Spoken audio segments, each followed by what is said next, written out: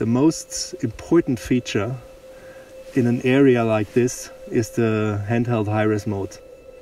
When you are hiking and you see a great scenic like here, like this one, and you take 50 megapixel photos just out of your hand with an enormous quality, this is stunning, and this is thrilling me since I have this camera, because I cannot believe that it's possible to create such a quality out of this sensor. I'm using the OMD E-M1X, and I'm using this one because of the robustness. This is a key feature. You can bring this body out here without caring about moisture and wet and all this stuff.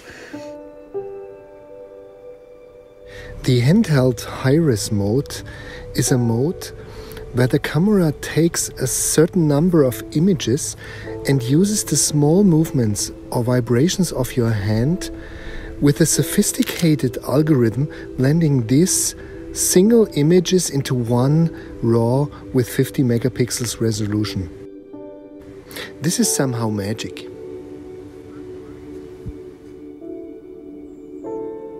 It's a 50 megapixel RAW format photo out of a 20 megapixel sensor.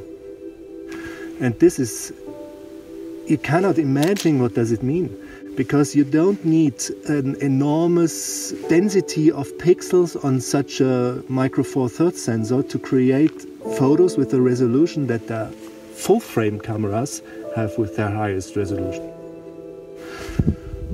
This is really something special.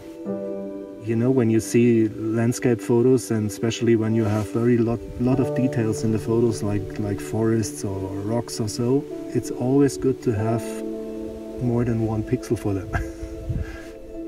With an MFT sensor, which means a smaller lens, lightweight, all the advantages you have with this kind of camera system, but you create a 50 megapixel photo and you don't use a tripod.